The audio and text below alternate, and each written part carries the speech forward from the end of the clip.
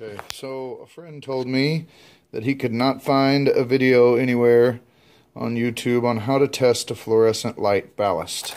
I have two of them here, and we'll go ahead and give them a test. Now on your multimeter, what you're going to want to do is go to your ohms, go to like your 4K setting.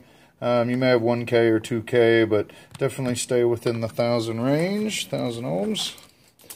And then take your black clip, go ahead and hook it. We'll test this front ballast first here. I've got all the wires kind of brought up so we can just test them right here.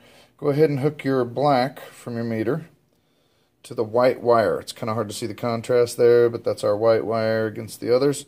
Now while that's hooked up, what you want to do is connect your other test lead to the wires and see if your meter still reads open line. It should read open line. Open line. If you have an analog meter, it should not move.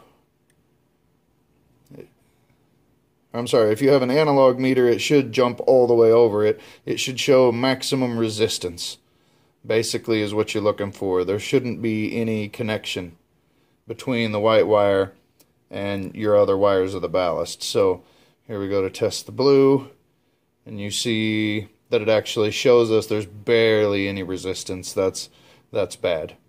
It should say open line. Once again, we see on our reds here, it says open line on our yellows too, but on our blues,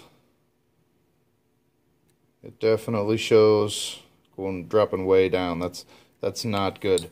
So we tested that one. We'll take our other one here, get our connector back, connect our black to our white wire here, and then you're going to go ahead and once again test the rest of these on this ballast. Hook up to them for a second.